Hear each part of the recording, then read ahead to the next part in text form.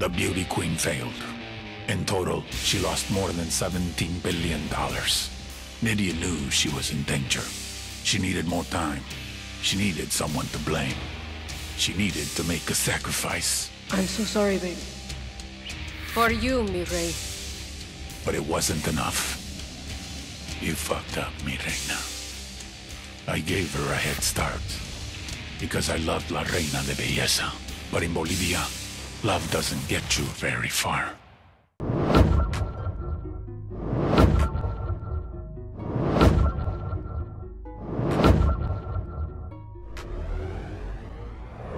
Make sure you click the circle to subscribe to my YouTube gaming channel, and make sure you click the box to watch my previous uploads.